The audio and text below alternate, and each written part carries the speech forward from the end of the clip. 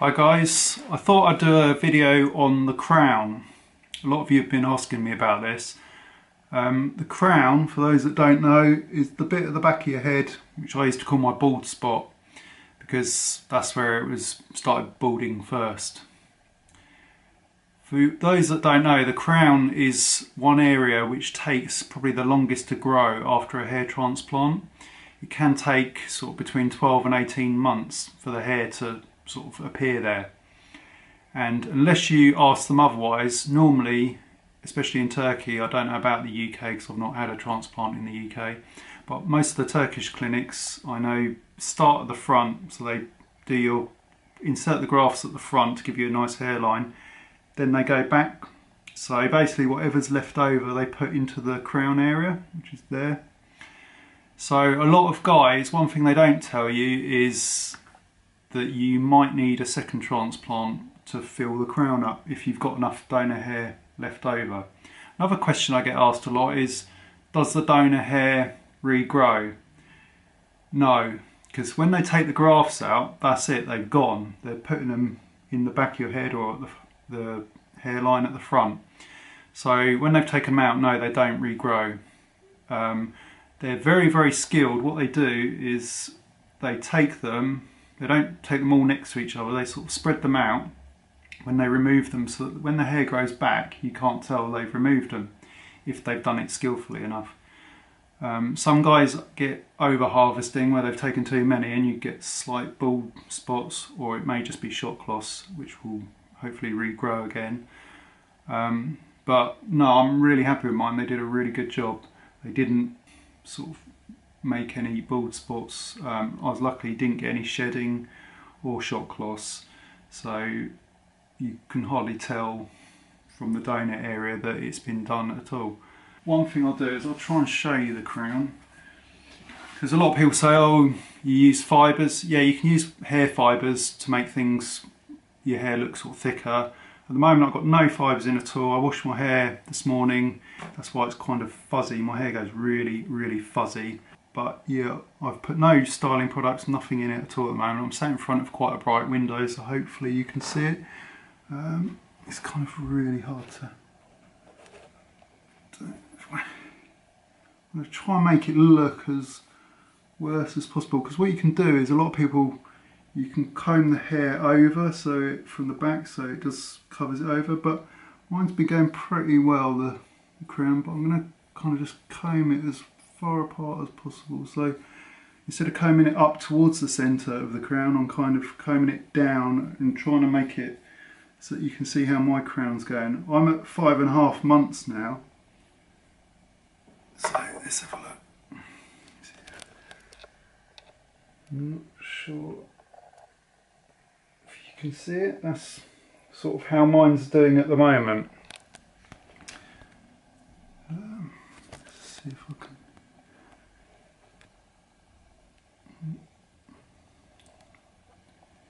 So it's not doing too badly, mine.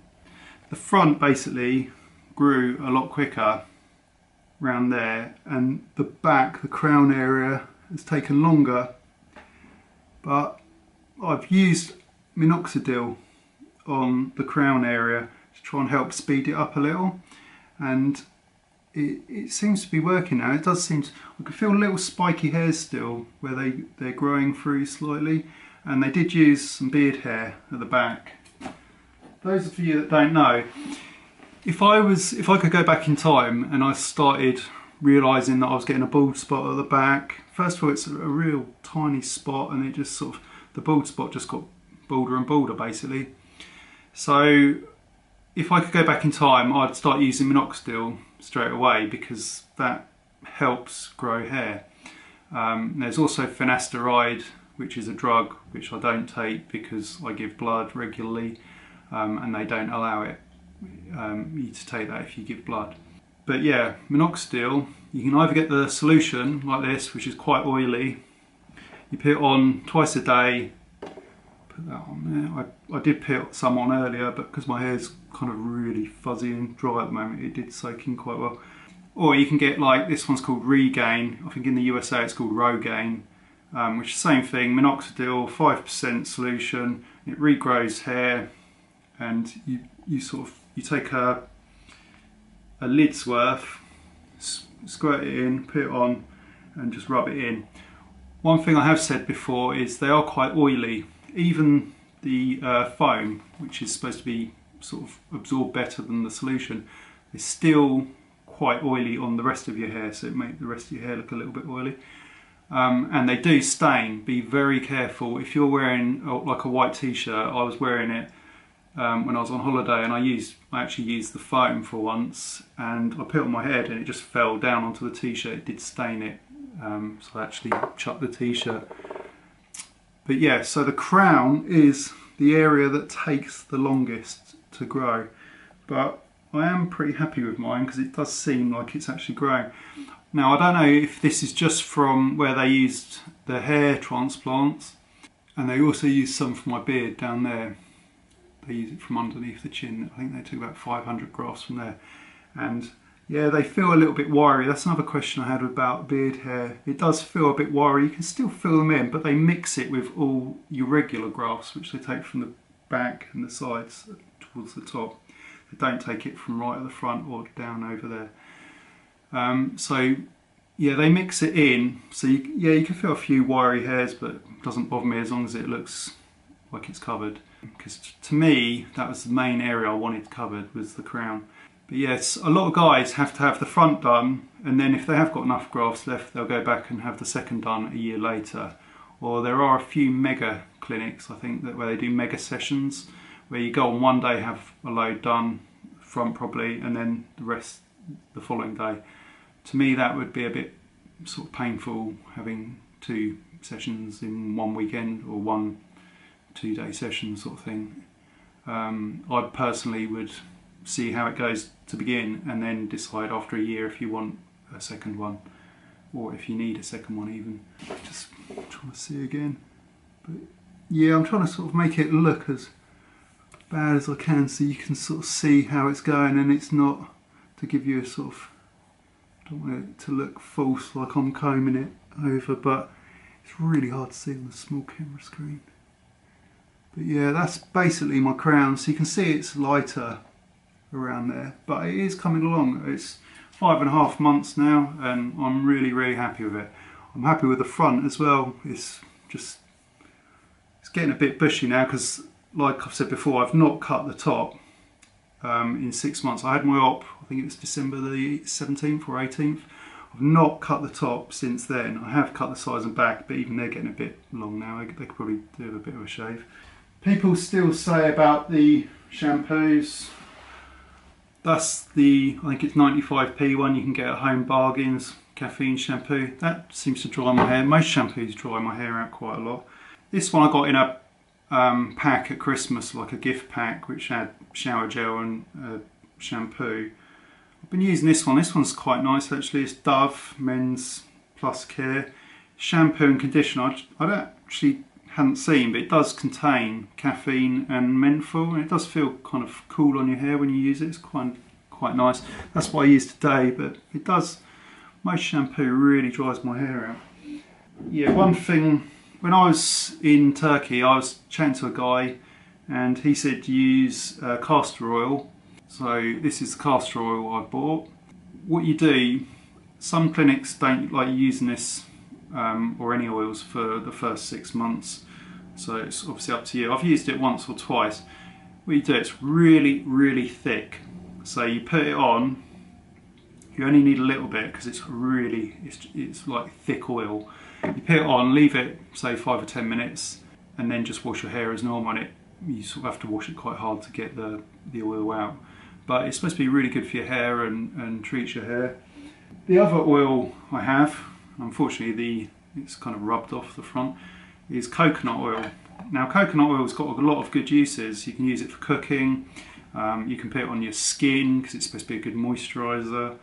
One I bought off Amazon is kind of hard like this, and if you put it near the radiator it sort of softens up. Then you can sort of put your hands into it like an oil and put it onto your hair. People also eat it. I've heard recently that people who eat 2 tablespoons of coconut oil a day. They lost an inch off their waist. I was reading about on a web page. But yeah, this is organic extra virgin coconut oil. But yeah, I've not used it as much. I've used it a bit on my skin to see if it'll sort of make the skin better. And it seems fine. It's got a nice smell.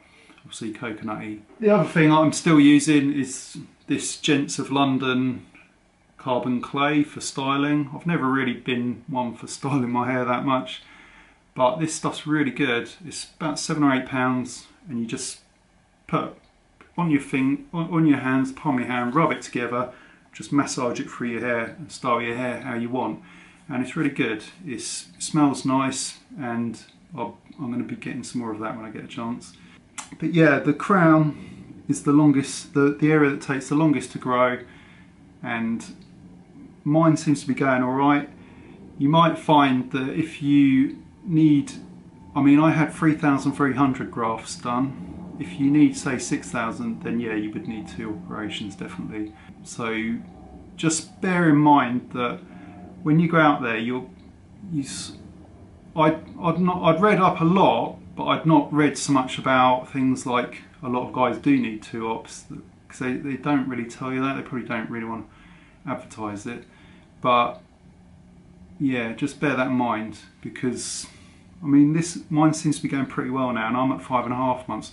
Maybe some guys don't, and maybe I'll be lucky and I won't need to have a second op. But a lot of guys do need a second op for the crown area. I don't know why it takes longer to grow. I've heard different things on the internet. People say it's because the blood doesn't get up to that part of your head quite as easily. But yeah, it is the area that takes the longest. Also sort of down the centre, right at the centre. The area that grows the quickest for me of the transplanted area is the front, definitely. And get a lot of people asking about the front, and that's what it looks like. I'm quite happy with my front, the way they've done it, the new hairline. People say you weren't that bald anyway if they see the before pictures. Yep, I admit that. I was receding down there a bit, so it went back there, and it was the bald spot on the back, and it was kind of more like a heart because it kind of came forward a bit like that, like an upside down sort of heart. But yeah, I still wanted it done because basically the bald spot at the back, I was using fibres, they were getting a bit annoying. I had to keep, you know, washing my pillow because they get on your pillow and stuff like that. But yeah, I wasn't even going to have the front done like I said before, but they said, you know, you could do with it, so I trusted them. Really glad I did now, because I really like the hairline at the front. It makes me feel a bit younger actually. But yeah, the crown is growing, so don't give up hope. My crown's only just started growing the last month or 2. Sort of before that it was really just not doing anything much. But I could feel little spiky hairs there, and they do seem to be sort of sprouting now, so let's just hope they keep growing. That's about it for now. I've got an Amazon page now. They gave me a page because I keep listing things that I've bought underneath my videos. I thought it'd be easier to have a page where it's basically stuff that I've bought off Amazon, so it's easier if you want to buy it yourself for you to click on my page rather than listing loads of items. I'm now just going to list my page, and then you click on it, and then I'm going to put hair transplant section. So you can go to that if you want to buy the same sort of stuff as I've bought. You can go onto that and just click on it and buy it straight like you would with Amazon normally. That's about it for now. I'm 5.5 months, like I said. Try and do another video when I get to 6 months.